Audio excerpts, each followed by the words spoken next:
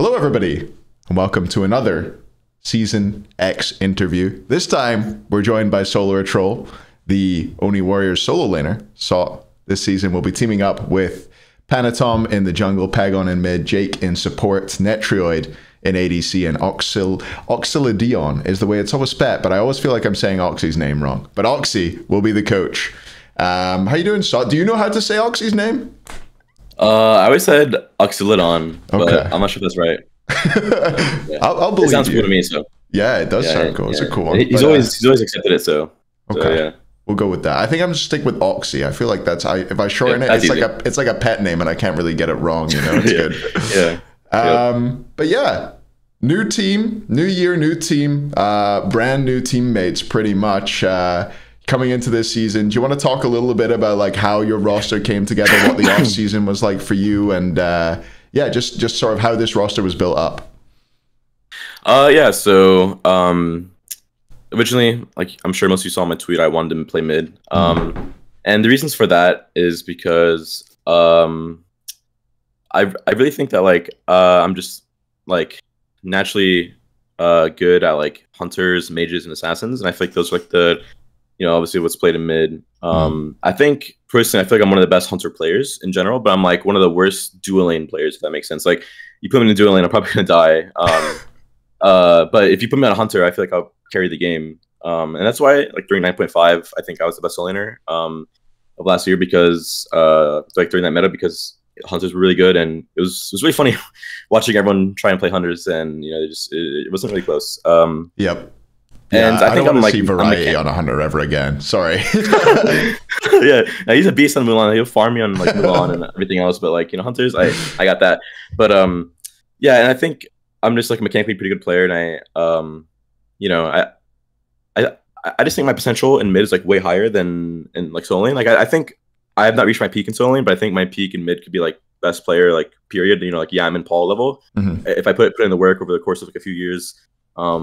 But in solo lane, I don't think I'll be able to reach that faker like of smite status levels. So that's why I kind of want to go to mid. It's more of like a long term plan. Like I was okay even playing SEC this year if I had to, like, or play-ins. Like it's more of like a long term plan. But the way this team formed was I was with Netrioid from the start. Basically, we were kind of like, I think he's really good. I think Scarabs didn't make Worlds, and I think he's still a beast. Like he played really well at the qualifier tournament. Yep. And so and he's like one of the best 1v1 and rotator ADCs in the game. So it's like that's something I really need, and I think he's good at standing his ground. So that's why I'm like, it'd be cool to team with him if I'm mid, because he's a good player, like standing his ground, and we'll be able to play off each other pretty well. And he thought I would be pretty good at mid.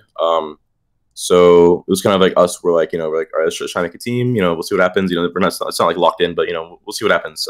And then the bolts had to change, and so we're like, okay, Jake's free agent, and Jake's, in my opinion, he's not like a top support like of last season, but like I think his potential can be obviously number one, number two. I mean, I think on Renegades we're a really good pair, and so I know how he works. So I'm like, okay, Jake is a great choice. We should ask him to join. And then we had a few jungle options. I think we were considering like adapting Kana if adapting didn't get on a good team, or like like Leviathans or something. Or considering, like the problem was we didn't have like a very like strong solo laner option. We didn't have like like a solo laner that could like be your world champion or something. Like Kana is a great player. He's up and coming, and he seems like he wants to learn and he wants to like improve. And I think that's good. And he had a pretty decent world strong as well, but it's still unproven. And it's not something like, it's not like a Final K or like like a Hadix or like any of like your strong solo laner. So it's like a bit kind of like a rough situation like in that regard. So it's like we have like pretty strong talent and like elsewhere, and we seem like a good jungle and solo. But then I think that's when Pegon actually became like a free agent. He said he wanted to play, and then I think the Dragons kind of disbanded a bit. So Pegon was like left on the street, and we're like, oh my god, Daniel's a great player, and we're also really good friends with him. And I did say in the beginning of the season, I didn't like tweet it or anything, but like I said it to just like my close friends or like on stream or something. I was like, if I get Pegon or Paul, like I'd gladly go solo lane, and like I'd be happy playing another solo lane here. Because I think those two are great players, and they're my friends. They're really fun to team with, and so I was like, if I get Daniel or Paul, I'm down. And we got Daniel, and I'm like, Netrioid was like I was still kind of thinking like, you guys can have Pegon. Like, I'll go to SEC. Like, Pegon's a way better player than me currently. Like, it's totally fine. I get it. And they're like, I think we got Panitom also, because Leviathan's made a change. Mm-hmm. And so we had Jake, Netrioid, Panitom, and then we can get Pegon me. And they're like, Netrioid's telling me like, dude, like, please play solo lane. We'll win worlds this year, and then next year I'll team with you and we can win worlds with you in mid. And I'm like, I'm down. And so I'm like, and now that here we are. And I think I made a great decision because I'm happy with the team, and I'm happy to play another solo lane year because I really wanted to get a ring before I quit solo lane, because I've been playing it, 9 years now or whatever, since 2014. So it would suck to like not get a ring before I leave. I'd feel like a quitter, and it sucks. We got second place last year, because if we got first place, I'd be like really happy to like go mid, even if I have to play SEC or be a random, like start from the bottom, because like I already won world in solo lane. But I got to get to number 1. And yeah, I'm still very motivated in solo lane. It's not like I'm like, oh, I have to play solo lane. I don't, I'm gonna take it easy this year. I'm gonna go balls to the wall a lot harder than last year. So, yeah. Yeah. Still want to compete. I mean, it's in your name, right? Solo's in your name. It's in your nature, and you want to get that ring on it before moving it along. And one thing that I like that you touched on there is like the fact that you're friends with people on the team. I feel like that's been kind of a feature of the teams that are forming this year. But I feel like maybe it's to me, but to you, Pegon and Jake together makes a lot of sense. I've always thought you guys have got on. Have you known those guys for a long time? I didn't know that you and Netrioid were close enough to consider starting a team together. Yeah. I've known Jake and Pegon for a very long time. I've known Jake since like season 2016, season 3 or so, and Daniel around then as well. But he was under a different name, Dwaya. And yeah, and with Netrioid, I'm not like super close with him, but I just thought he always was really good. I thought he was like one of the best like ADC players like in general the last few years. Like I was like top 2. I think like one phase or something, he like soloed every single ADC player like season 8 or something. That was very impressive. And he's just all around great player. And I think after like the Scarabs year and all that, or after like his finishing the Scarabs, like he's not gonna be like like crazy high value. So I'm like, this guy like he should be valued because he's a monster. He's like one of the best ADCs period. And so I really want to team with him, and I'm glad I got on a team with him. Yeah, definitely. It seems like he's had a fire lit under him after getting let go by the Kings, right? Extra motivation in the tank, it feels like. Speaking of motivation, I guess just off the back of SWC with fans, must have been was it your first event with fans? It must have been, right? That was my second. I played with Aurora on Splice, season 6, and we got first rounded. You did. Yeah, well, less said about that, the better. This year, you didn't get first rounded. You got picked by the Leviathans and ended up going all the way to the final. I think it was a capstone on what was like a kind of tumultuous year for the Titans. There was a lot of moving around in that team, but overall, I mean, you won your first event, is that right? In phase 1, and then you got to the final of Worlds. Like, it must have felt like a pretty good year for you, right? Yeah, I thought it was pretty good overall. I thought this was probably the best year I played. It was probably the best year of my life in general. I mean, there were some rocky moments throughout the year, with like personal stuff or like just like like the team stuff, like. But like overall, is like looking back on it, it's probably the best year because I got the thing I've been working for many years, stupid Tesla, and I made a goal at the start of the year, and that was to stay consistent with streaming, because I'm not really consistent with anything in my life, like not a single thing. So even down to like the gods I play, I'm not consistent with, so I want to be consistent at one thing in my life, and that was streaming, and it's been a great year for that. And yeah, I mean, it's just good and all overall, like teaming with the Titans, it was pretty fun. They're all like really good players, and I had a lot of fun. Like, we'd play a lot of board games and stuff. Paul and I would go on like late night drives, and it was just like a lot of fun. Like every day it was just like always fun to hang out with the team or go to dinner with Paul and the guys or whoever. And we won a lot, and we got like fourth place a few times, but it's like we still were like like I feel like we were doing pretty fine. Like, we're not like dominating, but we weren't like shitting it up. I feel like we were doing okay. So And we won a tournament, got second place. I think it was pretty cool. Yeah, I mean, second in the world. Like, I don't know. I keep going back to this, but I think it's really important to reiterate that you guys are playing to be the best in the world at something. You're trying to be the best in the world at something. And even if you come up a little bit short, being second best in the world at something is still pretty sick. Yeah. It's pretty cool.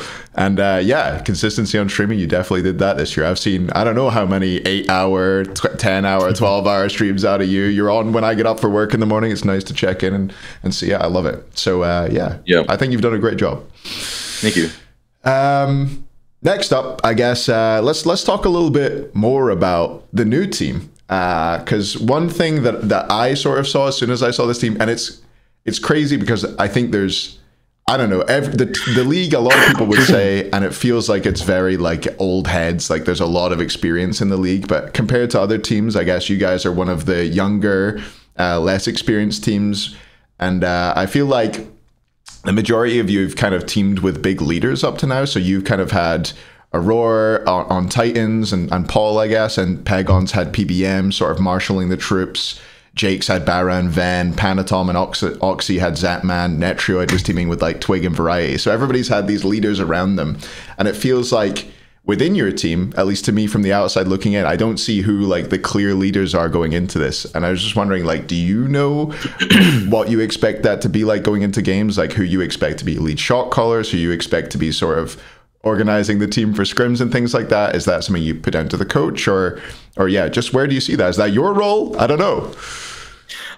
So that was actually the main concern we had in general was I think like Jake had some communication problems on bullets. Like I teamed with him, so I know a bit. I haven't teamed with him since 2020, so I'm not sure if it improved, but from what I hear, it has not improved. But I think we're gonna focus on improving that. Like Jake, we talked with Jake, like just me and like our friends and stuff, and we're like, Jake, like you gotta do you want to change? You want to actually try and communicate a lot, and he's actually down to actually try his best to communicate and just to be more talkative.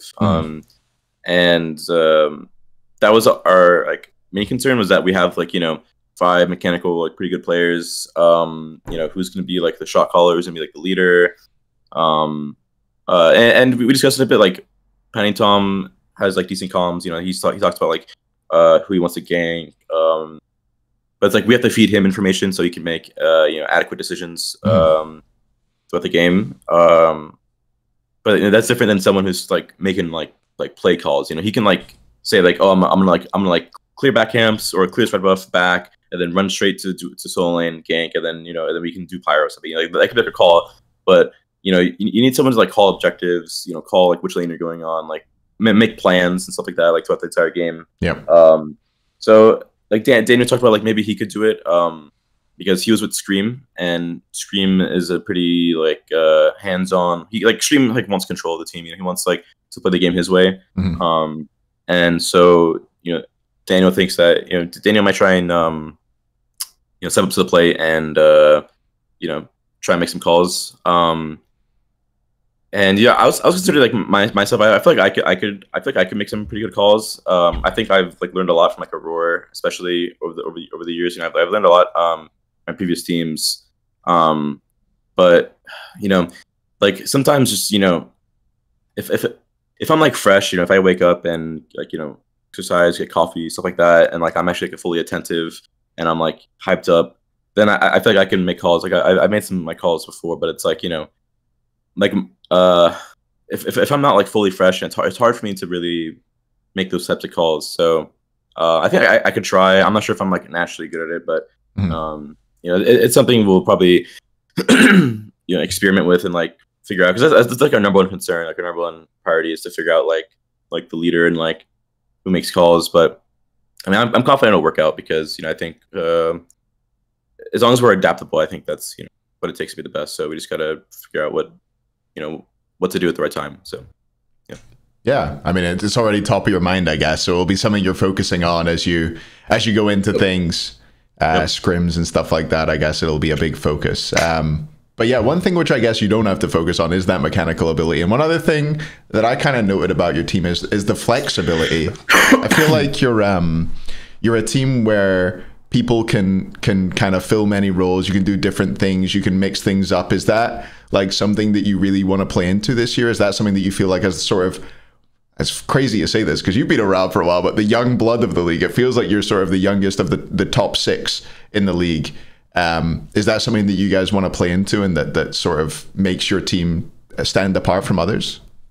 Yeah, I think that could be the reason why we even like win worlds, honestly, or like why we, you know, are like can be a top team is through like our flexibility and mechanical skill, obviously. But like Daniel and I are very flexible. Like I think, I think solo laners in general, like most of them are pretty flexible. Like most of them can like off roll decently, but I feel like I'm like one of the best off rollers. So I feel like even though I feed on stream a lot, but like if actually, but I feel like like I have like a pretty like wide god pool. Like whereas like it's like someone like Haddix, for example, you like if someone else gets solo lane, that guy's the guy's picking Hachiman, Hachiman ADC, and it's like if he doesn't get Hachiman, it's wraps. But I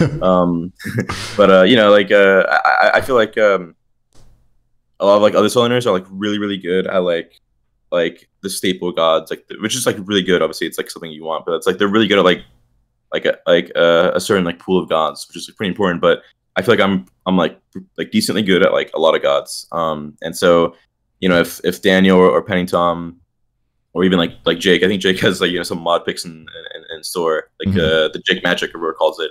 I think if there's ever a time where like someone has a bad matchup, like I'm always happy taking pretty much any pick, whatever. Or like we could talk about flexing. Like maybe I'll be like, all right, I'll pick Uller if they pick a counter pick, you can take it, Daniel, or Netrioid can take it, or like I don't know if like say like Panitom picks like I don't know Fenrir or like Susana or like Osiris or something, and they pick a counter jungler, or like they pick a god in solo lane that I'm really good into with those gods, and he can give it to me, and then counter pick the mid, stuff like that. So I think that actually is like a really big bonus to the team, and I think that's definitely something we'll try and take advantage of and see where it can take us. Yeah, I agree. I think it definitely gives you like a big leg up in your top 3 drafts when you can flex things and end up still, threatening the Daji or threatening, I don't know, something out of solo, like a really great Odin game or something. I think it's great. 100%. You kind of ruined one of my bonus questions. One of my bonus questions was, if you grab Uller, like right now, off the rip, your first pick in Uller, you've got to decide who it's going to straight away. Is it going to you? Is it going to Pegon, Daniel, or is it going to Nat? Who's taking it right now? I'm gonna say me. I lose my best god. Like I actually scrimmed with it on Titans like a lot. Like pretty much every day I played it before Worlds, and then played it at play-ins, and we lost. But like I feel like I did okay. But like we had a certain game plan with Uller, and we didn't really do our game plan at all, and so that's why we lost the game. And so I just didn't play after that because I got like scared. So I was a pussy in that regard. But I think I'd want to play it, but like I mean, like of course if Daniel and Netrioid like really want it, or like if they want it, I'll happily give it to them, because there's actually a lot of gods that counter Uller kind of in solo lane. So it's like I'm always playing up. Like if I pick Uller and I do well, it's always because I'm just like Uller's reliant on like hitting your axes or hitting your abilities. If you don't hit your abilities, you're not gonna win anything. But like if you're in like the worst matchup possible, if you still hit your stuff, you'll probably win. But so I don't know. I prefer to take it, but if Daniel like wants it, he can have it. So yeah, I like that. Yeah, he is one of those where it's like if you're on, you're on. If you're on, you're winning against anybody. 100%. Which is sick. And yeah, I did have one other bonus question, so at least we have this one as a spare because you answered the other one early. Which solo laner in the league that's in so far do you want to solo the most? Like which one do you want to get a leg up on, take down, batter them into the ground, make them cry? I'd probably say Harry, honestly. He soloed me at Worlds, and I need to get my revenge. I need to get my revenge. Hopefully I meet him in the finals and I get my revenge. So definitely Harry. Awesome. Cool. Well, I'm super excited for this team. I think the flexibility and the mechanical skill is such great stuff on this team, and I'm excited to see how you guys do and how you grow over the year. Yeah, for sure. And also, one thing is also it's kind of funny because like we have like 5 grudge matches. So like it's like me with like the ferryman. Like we weren't all necessarily like kicked, but we're kind of like like the leftover squad. So like we have like a ton of grudge matches like Panitom and Leviathans. Like Daniel and like the Dragons, or whatever. I guess they kind of split, but it's kind of funny. We have like all these little grudge matches. So like every game's gonna be like, oh, it's a grudge match. You get that narrative. It's gonna be fun. Yeah. I'll play it. It'll be fun. You know what? I'm playing it'll be fun. Yeah, it'll be fun. Like regardless of what happens, it'll be fun. So awesome. Yeah, I'm super excited to watch you guys. But yeah, that's it for me. Any final shout outs or anything you want to give? Anything you want to tell the fans before we let you go? Yeah.